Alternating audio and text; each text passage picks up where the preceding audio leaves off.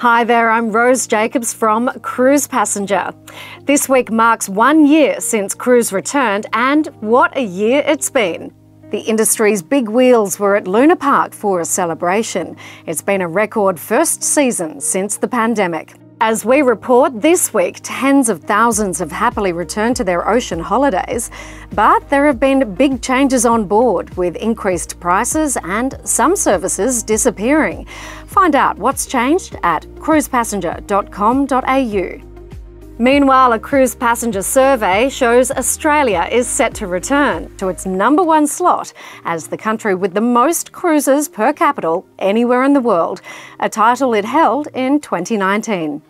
And the next cruise season, beginning in September, will see some exciting new ships, including Virgin Voyages and Disney Cruises for the first time. Scenic has announced that the sister ship to Scenic Eclipse has passed its sea trials and is well on its way to its first sailing with passengers.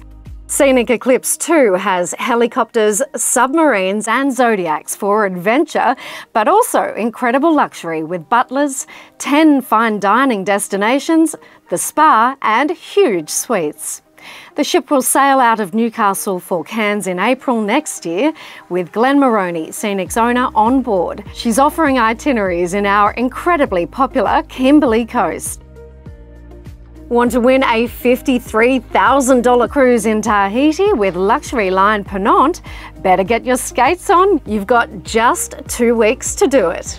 Cruisepassenger.com.au is running the stunning competition in partnership with Abercrombie & Kent. Go to the website and enter today. You could be cruising in utter luxury with flights included. For more news, deals and stories, go to cruisepassenger.com.au and follow us on YouTube. See you next week.